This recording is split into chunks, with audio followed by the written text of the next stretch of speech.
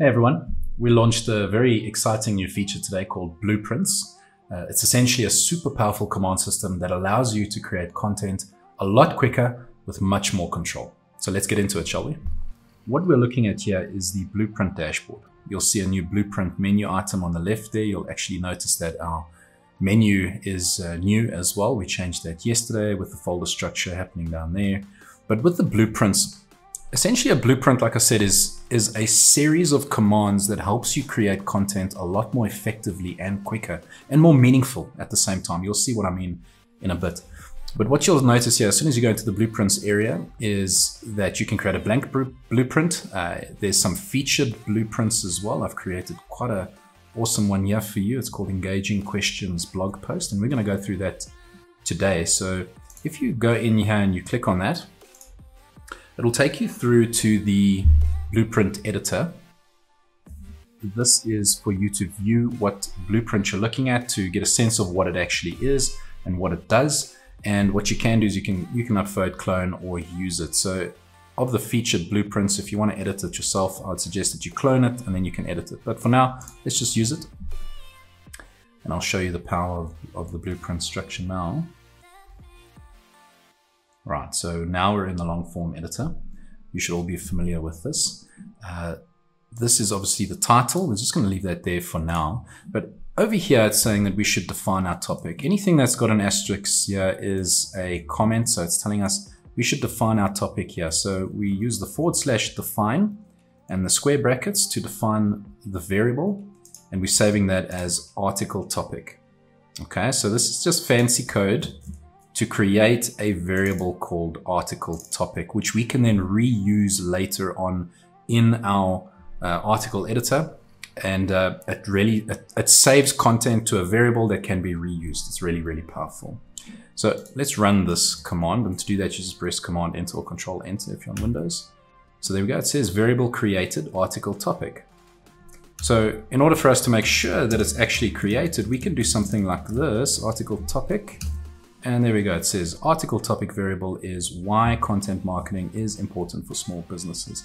Now there are some variables that you can just use that are defined by the system. For example, one is topic, which actually outputs your article topic at the top here. But for now, we're keeping it in article topic variable, and we're going to insert the article topic here. So I'm going to Command Enter there. There we go. Why content marketing is important for small businesses. And you'll see that the next command is allowing me to style bold the article topic. So I'm just going to Command Enter there. There we go.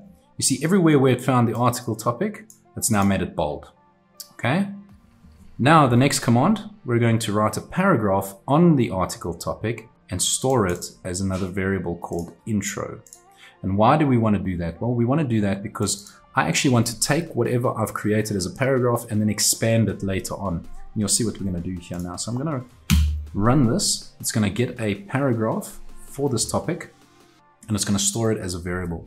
So we won't see it right out now, but it's stored, and the next command will write it out. It says insert intro. So we're going to just Command Enter there. So there we go. That's the paragraph that the AI created. Nice and long. And I want to expand on that. So I see it created quite a few sentences, but if I want more, I can just write /expand and then the intro. And the intro knows, if you reference #intro, it knows that it's talking about this content over here. So we're literally using all of that as context. Command Enter. It's expanding, so it's going to write for me on that. And there we go. So it's written a little bit more for us on that, or quite a lot more. Close to 200 words. So let's just take this out for now. Okay. And then we're going to use OpenAI to identify related questions. Here's one that says /questions. So that's actually using, if you look here, let me show you these commands. So these are all the commands that are now available. If you are a ContentBot user for quite a while, you'll notice that we actually had only a few commands, but now we have a lot of commands, and they are all really powerful. So we're using questions, which generates engaging questions for a topic. If you click on that, it'll actually show you. You can also write /FAQ, you write /questions, and in square brackets, you put the topic that you want. There's also documentation if you need it. But let's just close this. And let's let this run. Now you'll see this is actually quite complex over here. All right, we've essentially created a programming language inside contentbot, but it's really not such a steep learning curve. Once you get the hang of it, you'll know exactly how to use it. So this is saying, I want you to create questions on the article topic, which we defined above. And for every line, I want you to write out that line. And I want you to put a new line, which is like pressing enter on your keyboard. Then I want you to style, bold that line, because that's actually going to be a subheading for us. And then I want you to answer the question that it creates. So you'll see the question that it creates will be stored into line.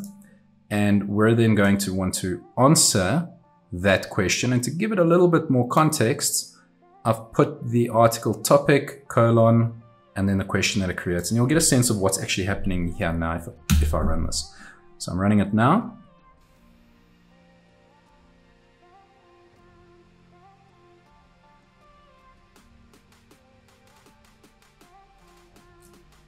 Okay, here's some decent questions over here.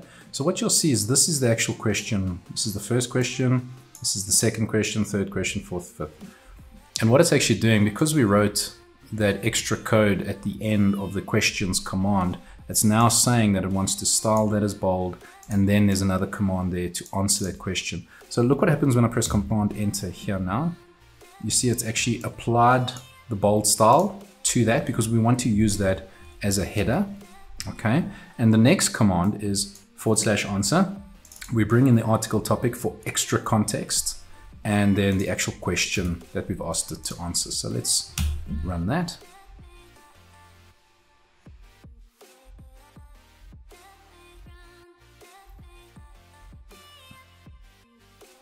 There we go. So it's written quite a bit. You'll notice that every now and again it puts these comments in. It just tells you what's actually going on. There is a command at the bottom to remove all of those comments nice and quickly. I'll show you that in a bit.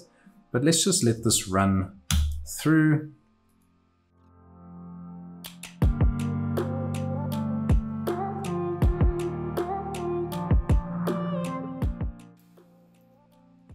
All right, so we've created a lot of content over here around these questions and answers. I'm just going to finish up over here. You'll see remove comments, confirm. If we type that out, it removes all of those comments that were in the article at the top, except for these at the top here. We need to get rid of those. And let's go down here. This is an awesome command over here. Summarize content. This command takes all of your content and it summarizes it. So it uses all of the context of your article, runs it through a summarizer, and then creates a couple of sentences for you. Let me show you what it does.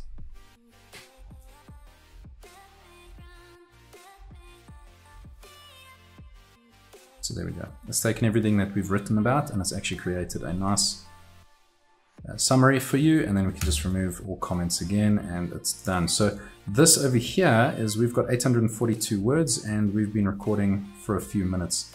You'll notice I deleted this over here. I didn't like this answer. So what I'm going to do now is I'm just going to highlight this and I'm just going to say answer. And there we go. It's talking about baking. So if we need more context, what I would suggest we do is answer, and then we put article topic. That should give us a lot more context now. There we go. And there you have it. So we have quite a lot of content that has been created. Now we're on 904 words, and I would urge you to go and explore all of these awesome commands over here. There are some commands that use SEMrush as well, which are really powerful. It's for Premium Plus users only. The reason for that is it costs a lot of money to run those commands. We also have reference, which you can pull information off of websites. There's a whole bunch of things you can do with these commands. I'd love for you guys to have a look, see what you can create. And if you create any blueprints that you think are really handy for the community, please let me know and I will feature them for you.